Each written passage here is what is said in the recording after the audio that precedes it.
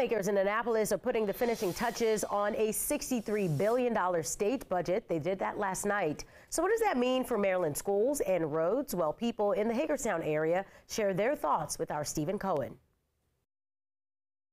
For a while last night, it looked as if the Maryland General Assembly might not reach a budget deal, but it has. And folks here in Hagerstown wonder if it's going to help their schools and roads. $4 billion over the next 10 years is going to schools. Elizabeth Henderson would like to see more spending on behavioral health to complement classroom learning. I think it would be an asset if they had more preventative programs.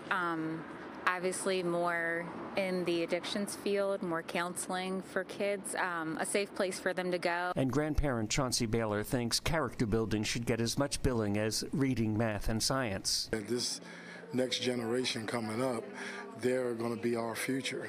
And it just seems like some things nowadays have just gotten away from the core values that we've always had. As for all that traffic congestion on I-81, one day it took me 5 hours to get to work because of an accident. There's not enough off-roads, there's not enough solutions. If there's an accident, someone is stuck. Well, I travel it a lot, and the congestion is sometimes it's pretty bad, especially during rush hour.